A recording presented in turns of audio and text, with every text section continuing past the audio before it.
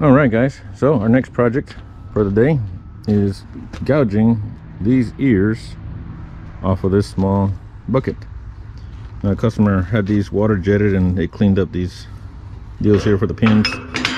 Those will be solidly welded in there, but for something a little different, I figured I'd try gouging with a Lincoln SA-200.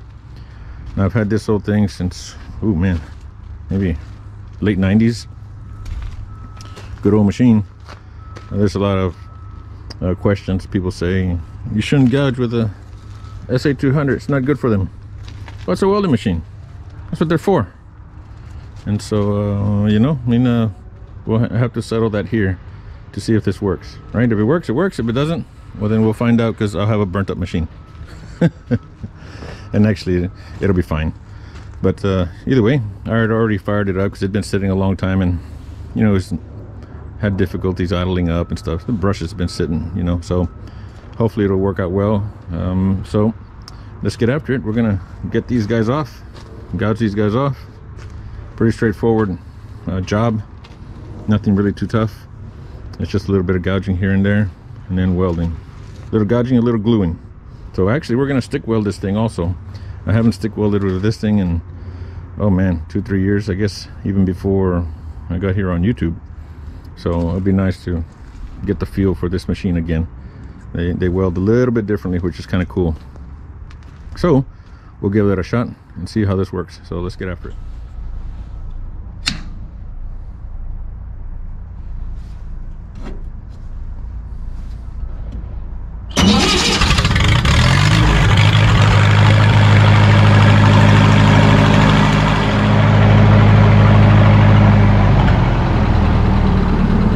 Let's go.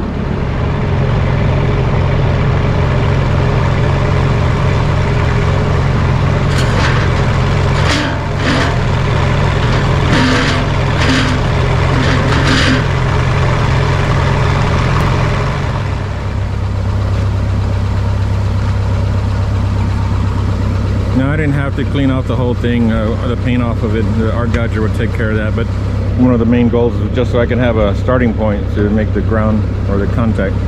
So here we go.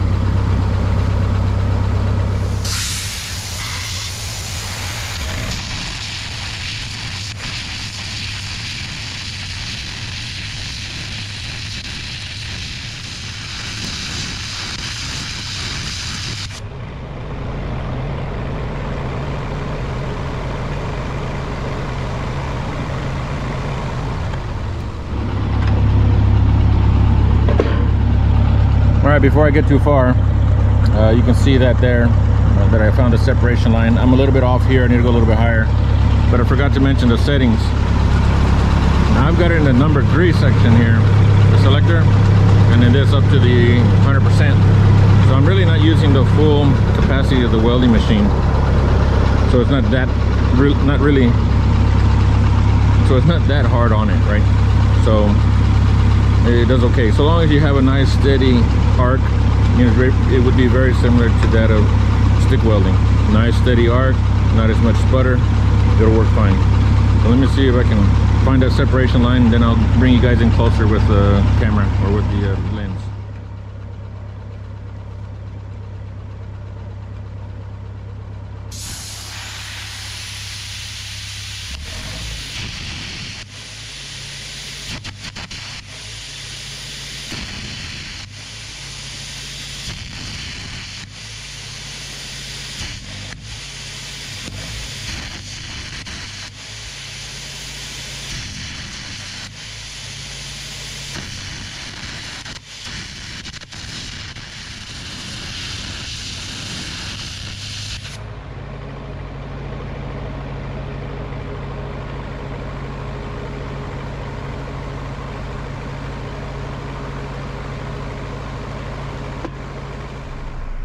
Okay, so I did a little more digging and I found that the separation line is actually a little higher than expected. So I was actually digging too deep. I was digging too far into that parent metal. If you look at this here, it shows to be a lot higher. It's about another 3/16 higher. So I'll make the adjustment and then start just gouging on this upper edge up here. That way I don't gouge too far into these ears, because these can be reused. So if I do it right, it'll be a lot cleaner, less fill for the next guy who has to fill or reattach these to something else. So things are looking good.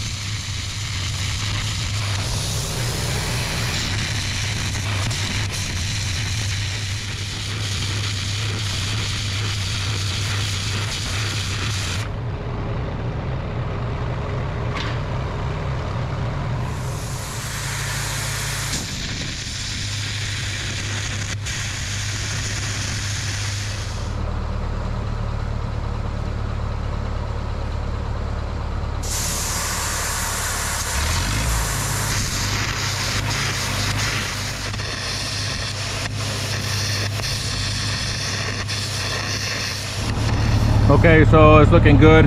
If you notice, I jumped up to 5/16 carbon rods because I ran out of 1/4 inch. And people ask me all the time what amperage I use. Usually on 1/4 inch I go up to like 210, 200, maybe 215. And this, I don't exactly know what it's set at. It says 190 and then 100%. So it works. Now it is a little sticky in that it's hard to start sometimes, especially in these tight corners. I don't know if you saw it, some of that. It was a little tough. But once you get going, it works out pretty good. Now I could probably turn it up a little bit because it is giving me a little bit of difficulties. But again, you just want a nice, smooth, steady arc as possible, at least. As smooth as possible. And that way it comes out nice and clean. It doesn't hurt the machine from a lot of jolt, on, off, you know, the sudden jolt of the conductivity. I guess that's the right word. Either way, so let me finish this up and get that camera for you here in a minute.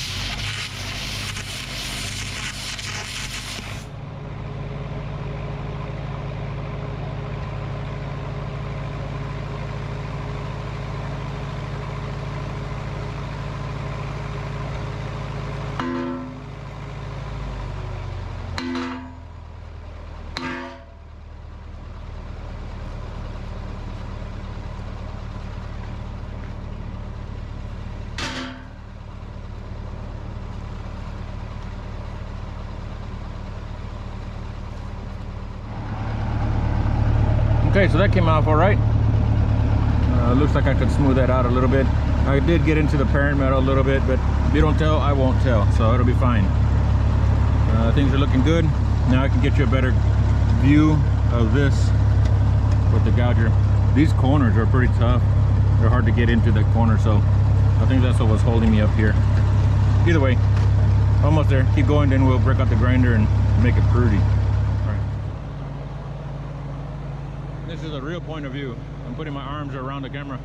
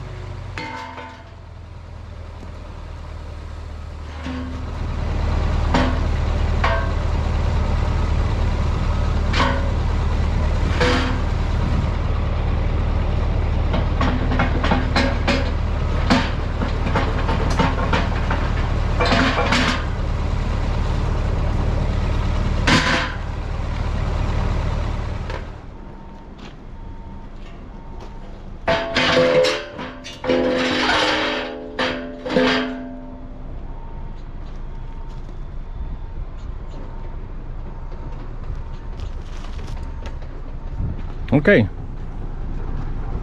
Eek. Looks like I chewed it off, right? Either way, nothing a grinder can't fix. So things are looking good. Oh, here you go. Here's a model number of the bucket. Little bitty guy. I mean, it's only a 12-inch bucket. But either way, so I got these off. Look all right. We'll find out how much I got into the parent metal after I start grinding it here in a second. So I know watching grinding is boring as all get out, because even I fast forward through that stuff. So let me grind it up and see what the finished cleanup looks like, and then we can go from there. Hopefully it's in decent shape. I do see some spots that I got a little aggressive with it, but nothing a little paint can't fix. So, all right, grinding.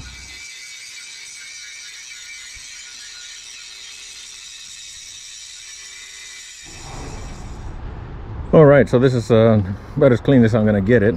You got a little undercut spots there, but it should be fine.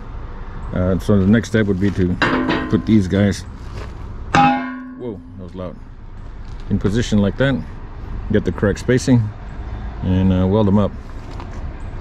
Customer got a good, got a good pattern. Did really well, so it turned out nice. And got a little bit of a fill gap there, but as I've said before, if you can step across it, you can fill it. So we can step across that. That's no problem. And let's get that spacing that he's set for me and weld them up. It should be pretty nice. A little bit of stick welding would be nice. A pretty easy little job. Okay. Oh, you hear that noise in the background? That sounds like an excavator that's being used in a fashion where it's not intended. I hear a lot of banging or a lot of something. Either way, might have to go over there and give them a card. All right, we'll see you guys. Let's do the next step. All right, so we moved these things inside just to get them out of the wind. And so next step is to put these ears on it like that. Customer giving me a spacing block from the other things that I have done for them. They've come out in these videos as well sometime back. But anyway, that goes there. Next guy goes up here. And so I'll clamp those together, make sure that the pins go in there correctly, and then we'll start welding it up. So let's get that done.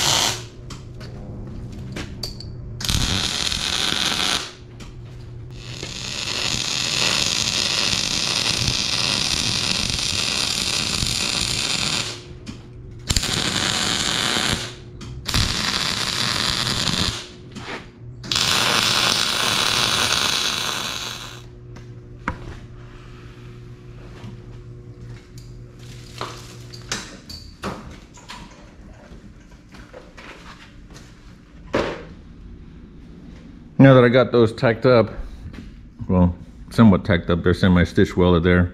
One of the issues here was that this piece was cut a little bit too much, so I had a bit of a gap. So instead of struggling with stick welding it, I fill in that first little root pass. Doesn't hurt anything. And so I can weld this with MIG, or I can weld this with stick, but I hadn't stick welded anything in a long time, so I figured I'd give that a shot and show you guys some of the patterns that I use as far as weaving or running stringers. And hopefully I can catch some of that on this on the camera. So that's the next step. Just from tacking, this thing got plenty warm, so that's good enough to start. Especially with stick welding, it doesn't really care. It'll weld darn near anything. So that's the next step. Let's get this welded up.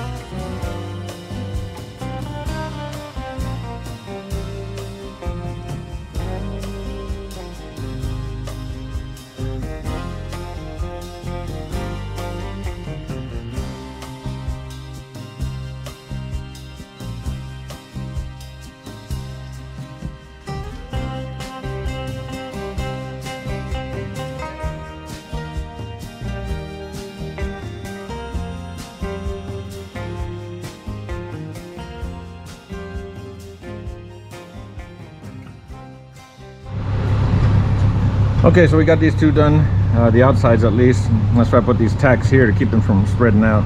And also this, you know, offset going around a corner kind of helps hold things in place. So that's good. It seemed like it held together well. I'm a little out of practice on this machine, but you know, it works. Just as they say, relax, it's not falling off. This will definitely not fall off. And so to make things easier on myself, what I'm going to do is I'm going to go ahead and lay this bucket on its side and just run a single pass in there. This here was a single pass as well, but that's roughly about a 3/16 1/4 inch weld. And you know, if you calculate the whole inches, you know, all the way around, that's a very strong weld. So there's no need to put multiple passes.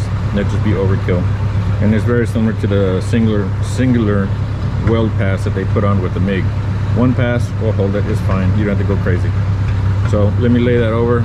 I'll weld these guys around there, then weld on that inside, and this thing's almost done. So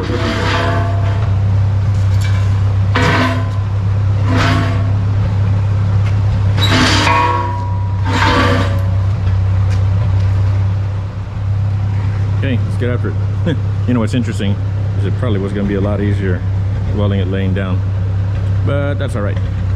It works.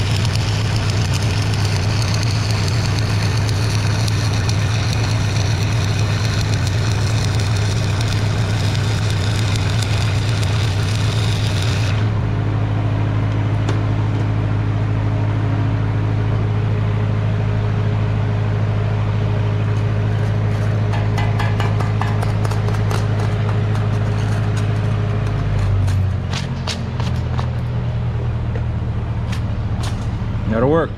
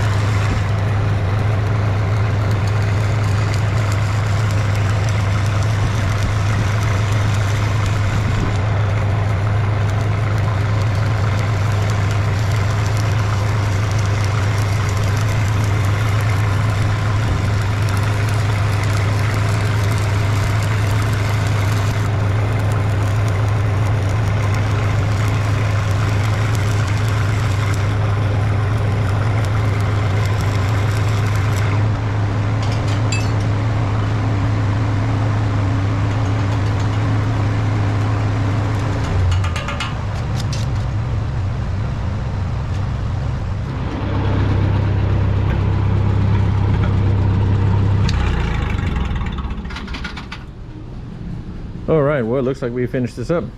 Nice little project, worked out well. Thought do a little stick welding with it, so I'm glad I was able to use that old SA-200. And you know, a little out of practice, but that's all right. And each machine takes a little while to get used to, and I'm glad I'm getting back at it. So some of these welds, it'll do. And as I say, relax, it's not falling off, so it won't fall off. So thanks for watching. Hope you learned something from the video. All that's next is throw a little paint and we can ship it. Call the customer. All right, well, thank you guys very much, and we'll catch you guys on the next one.